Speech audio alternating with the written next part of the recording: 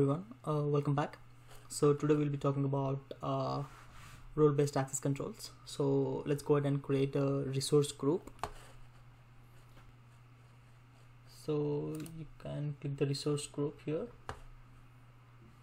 You can search from search bar, or you can go to the all services and click the resource group.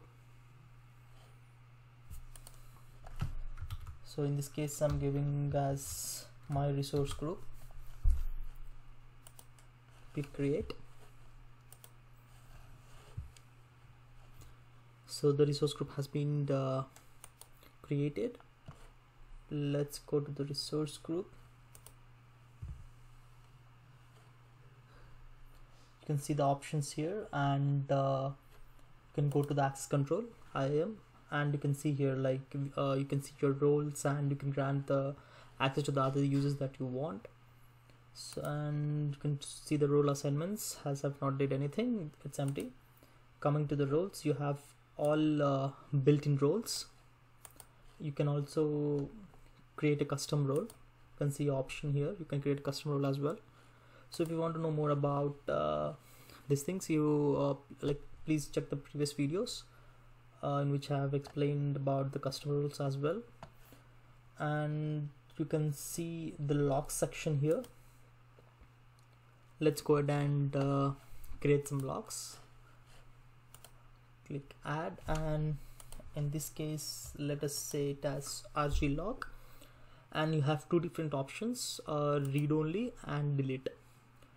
So basically the read only, if you keep the read only, the users cannot do the modifications on it, even the admin. So if you click the delete, no one can delete this particular resource group. Let's click OK. If you want, you can add the description as well. So we have created the log. Let's go ahead and delete this group. Let's paste the name of it. You can see this resource group cannot be deleted because there are logs on this. So let's try to add some members to this group, and let's see whether we can delete those members or not. So in this case, let us go ahead and create a storage accounts. So you can go to the all services, or you can just search from the search bar. So you can go to the storage part, and you can see the storage accounts. Click the storage accounts and click create. So in this case, you can see there is a default resource group. Change it to the resource group that you have created recently. And let me take the default one. I think it's already created. So let us take. So it's done.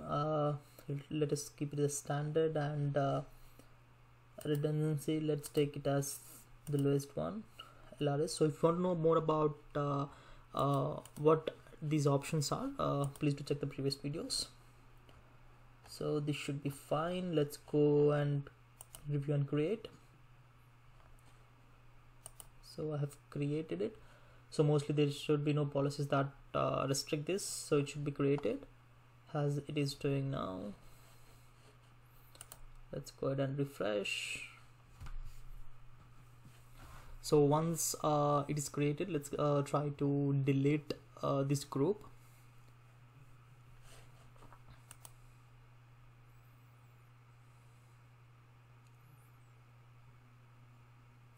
So the resource group has been the storage group has been created, and let's try to delete it. You can see we have got an error message that this resource or the parent group is in a delete log. So if these two cases are satisfied, then we cannot delete the groups. So for this, we have to remove that lock in the resource group. So which we'll be doing now. Resource groups. So let's go to the logs and try to delete this. So now we have deleted the log, and now try to delete this resource group.